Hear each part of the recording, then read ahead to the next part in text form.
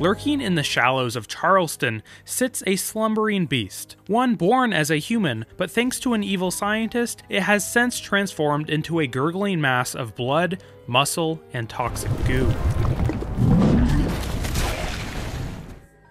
So where did the Grafton Monster come from? Is it human? And why is it in Appalachia? Heading east of the Greenbrier and south of the isolated radio array, we can find a familiar building on this channel, the West Tech building. If you want to know the whole story about West Tech and Huntersville, I have a dedicated video that covers the atrocities committed in this building, along with the aftermath that occurred in Huntersville. There will be a link in the description below and the cards above to that video. Now, let's head inside. Obviously, inside we find more super mutants. These super mutants do scale with you, so clearing this building for the second time was no pushover. Pushing through to the laboratory, we can find various super mutants being held in stasis by containment tubes. Further in, we eventually find a room with a large chunk of wall missing. Just inside the broken wall, we can see the remains of one of those containment tubes. It has been broke open, and the green liquid that was inside has been drained on the floor. Next to the spill, we can find the Advanced Mutations Lab Terminal. Advanced Mutations Program. The Super Mutant program has shown great promise. By tweaking the genomes, we are able to cultivate different strains of the virus, which produce varying results. Note, most strains produce highly unstable results. Few are viable. Only genetic technicians above clearance level 5 are allowed to access the FEV recombinator, given prior approval by Dr. Ellis Khan. Test subject reports. Special report, containment breach. Test subject AM52 has breached containment. Tracking program initiated, tracking unit signal weak, subject extremely dangerous, kill or recapture on site. The term recapture suggests that they had to capture this creature in the first place. Maybe it's some sort of wild animal. Whatever creature broke containment must be roaming around Appalachia somewhere. A scary thought knowing what this lab is capable of. To find out what creature this was, let's look at the AM52 report. 10-14-2077. This is only about a week before the bombs fell. Phase 2 combination strain FEVS-06443 has finally taken to test subject AM52, and not resulted in a pile of quivering genetic biowaste. AM52 combines the traits that resemble a number of different species. The results are disturbing to say the least, but we have learned valuable insights into what these new strains are capable of. Most notable about the subject are the number of ocular organs along the enlarged upper torso, a second set of arms ending in clawed digits, and a single sickle-shaped claw on each inner toe. That a living, stable, functioning subject seems to be sustaining itself normally is a major accomplishment for the program. We will be keeping subject AM52 in isolated containment for observation until AM53 has finished incubating. If the two are able to cohabitate along with a standard mutated human test subject, we may try reintroducing them into the Huntersville site for further study. Because this post mentions several ocular organs on the body of this creature, we can assume it is talking about the snallygaster. Now, we'll be covering the snallygaster in my next video, so stay tuned. But it goes on to mention subject AM53, so let's check it out. 10-23-2077. This is the very same day the bombs fell. Based on the success with AM52, we were confident in tweaking a few genomes for FEVS-006458. Unfortunately, the test subject grew too large to contain. The containment unit broke, but AM53 was unharmed. Indeed, despite this and its apparent lack of a discernible head, subject AM53 has survived its metamorphosis, far exceeding our expectations. Since our containment units were insufficient to hold the subject, we have arranged for immediate transport off-site under sedation. Follow-up visits to AM53 will be scheduled for observation and recording. Now again, it's pretty easy to assume the creature that they're talking about is the Grafton Monster, because of its lack of a discernible head and its hulking size. So according to this post, it said that they were immediately transporting this creature off-site, and since they were doing that on the same day that the bombs fell, we can assume that the aftermath of the nukes caused the Grafton Monster to escape. And that's why we see them roaming around Appalachia today. So it sounds like the Grafton Monster, along with the snallygaster, were concocted along with the super mutants in the green tanks of West Tech. Just like the super mutants, the Grafton Monster was once a normal human, but after being injected with a tweaked form of FEVS-006458, it turned into the hulking beast we know from the game. Heading over to the Grafton Monster's namesake, the town of Grafton, we can join an event called Grafton Day, and we hear from the Grafton mayor. proper This is supply. Grafton's mayor speaking to everyone in the valley. It's Grafton Day! We are celebrating our town and its beloved mascot, the Grafton Monster. He may look scary, but I assure you his robot handlers have him completely under control. Come, join the parade, spend your money, and make sure to donate to my re-election campaign. It gives us the objective to watch the parade, so let's see if we can find it. On the way to the parade, I ran into one of its handlers, this iBot. The Grafton Monster is our town's beloved mascot.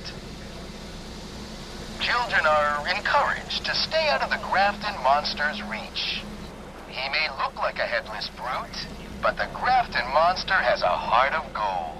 These level 1 iBots were the only thing keeping the Grafton Monster under control, so it was never under control. Eventually, we confront the Grafton Monster. We can see that its features are greatly exaggerated. Things like its feet now look like elephant feet, and it looks like it's in a serious need of a pedicure. When attacking, it can shoot some sort of sludge from its back and hurt the player in an area of effect. It can also reach to its back and grab a handful of whatever it is and throw it at you. Let's put this thing out of its misery. While we are still in Grafton, we can head over to the Grafton's mayor office and find the first of 2 radio drama holotapes, called The Beast of Grafton. Welcome back, dear listeners. It's time once again to put aside all you think you know, all you believe to be true. Time to open your mind to the strange, bizarre, and sometimes terrifying world that exists in the shadows and fringes of our own, where myth, legend, and rumor are made real. Yes, it's time for more thrilling tales from the West Virginia hills. Tonight's episode, The Beast of Grafton, is brought to you by Dandy Boy Apples. Apples so good they never go bad. And remember, an apple a day keeps the doctor away. That's Dandy Boy Apples. Fresh, delicious, and dandy every time. Pick up a box today. Our tale begins in the rural hills near Grafton, where locals have reported a strange creature lurking in the woods. Robbie Cockrell and Peggy Mansfield were out on a date, celebrating Peggy's birthday. A full moon loomed large as they drove. Robbie, you're going too fast. Don't worry, this nuclear roadster handles like a dream. Where are you taking me anyway? I told you, it's a birthday surprise. Way out here in the woods? There's nothing this far out of Grafton, except that hospital by the river. Wait, I bet we're going to that new drive-in over in Clarksburg, right? Just so you can show off your slick new hot rod. Ah, come on. Don't be like that, Peggy. I just thought the driving would be romantic. Oh, Robbie. Robbie, look out!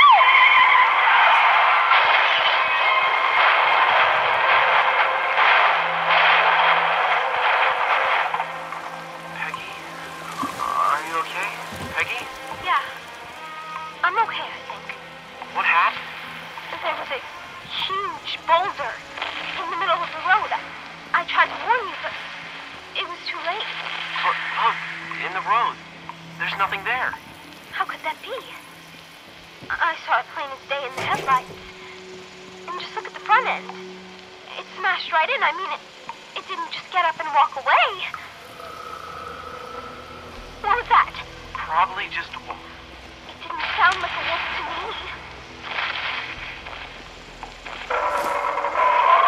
There it is again. Whatever it is, it sounds like it's coming this way. Look, those lights by the river. That must be the hospital. We can get help there. Come on. Ow!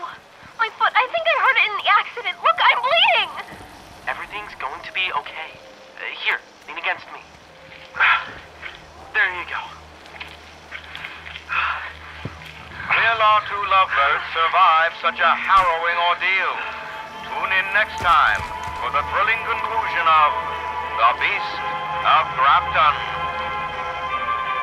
As you heard, they used the real-life Grafton Monster witness of Robert Cockrell. The first part of this radio drama matches up pretty well with the real-life lore, except Robert never wrecked his car. You can watch my dedicated video to the Grafton Monster's real story if you want more information about that. Here's part 2.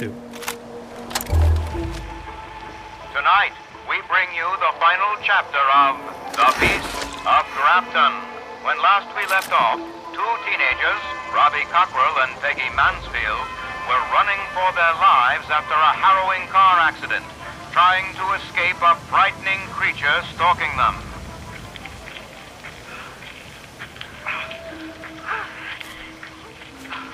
See?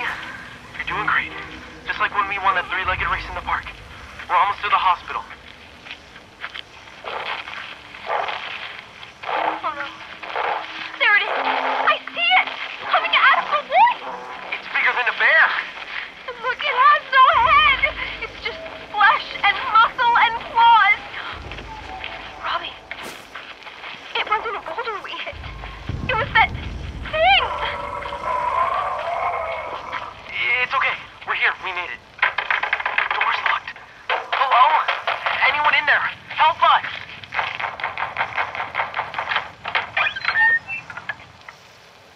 My, what's going on?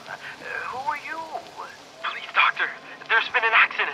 My girlfriend's injured. There's something after us! A monster! In the woods! Oh, a monster, you say? I know. It sounds crazy, but I hit it with my car and... I see. It's just you two? Yes, it's just us.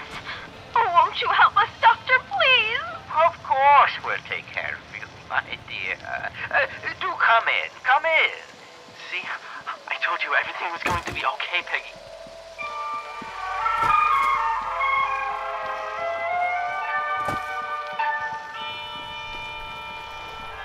Doctor, are you going to call the police about the thing outside? Well, all in good time, son. First, let's have a look at the girl's foot. Lie down on this table, dear. Is it bad, doctor? Nothing we can't fix right up. I think a little shot should do the trick. Ow! What's that shot for? I told you to fix her. Doctor, my arm's starting to tingle. Is that normal? Oh, yes. Quite normal. Ow! It's really burning now. Hold still, my dear. Hey, why are you strapping her down like that? Just following procedure. In the hallway! It's the monster! Actually, that's an entirely different subject. She's been much more agreeable than the escaped one you encountered earlier on the road. These monsters are yours? Why, of course, though monster is a gross mischaracterization of the extraordinary advancements in evolution we've achieved here. My whole body's burning! Evolution? I don't understand. Oh, you will, my boy. You both will. Who are those living guns? What is this place? Hey, let go of me! What's happening? I feel so strange. Robbie.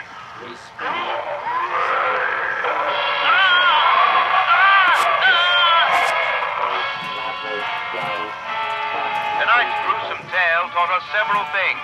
You can't always trust a good Samaritan. Be cautious when driving through the woods near Grafton. And birthday wishes don't always come true. Be sure to tune in next week for another thrilling chapter of Tales from the West Virginia Hills.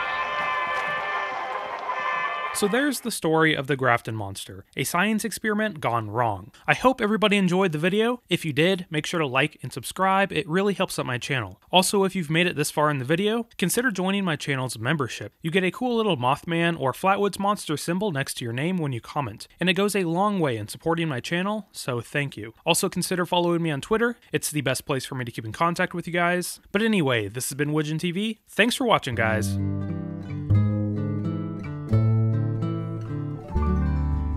Almost heaven, West Virginia, Blue Ridge Mountains, Shenandoah